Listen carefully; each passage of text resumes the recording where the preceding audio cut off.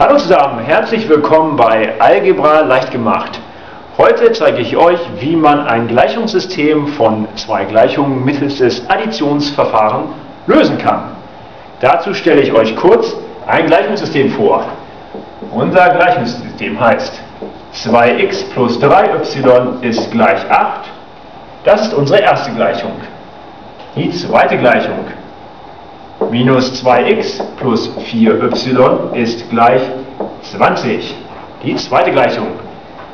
Ziel des Additionsverfahrens ist es, durch Addition der beiden Gleichungen eine der beiden Variablen zu eliminieren. In diesem Fall ist das ganz einfach.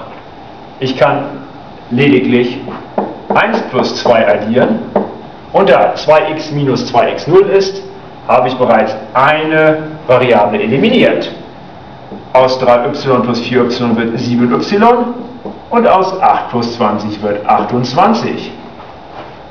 Nun brauche ich nur noch die Gleichung durch 7 zu teilen und kriege als Ergebnis y ist gleich 4.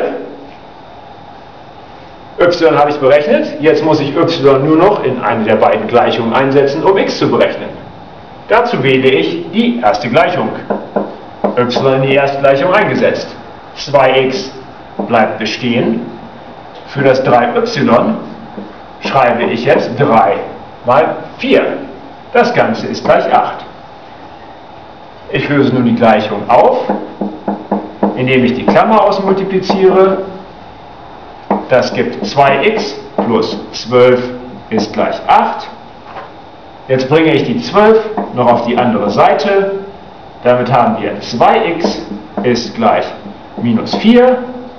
Und das Ganze muss ich jetzt nur noch durch 2 teilen. X ist gleich minus 2. Und somit habe ich schon die Lösung von meinem Gleichungssystem. Die da lautet minus 2 und 4. Das war's.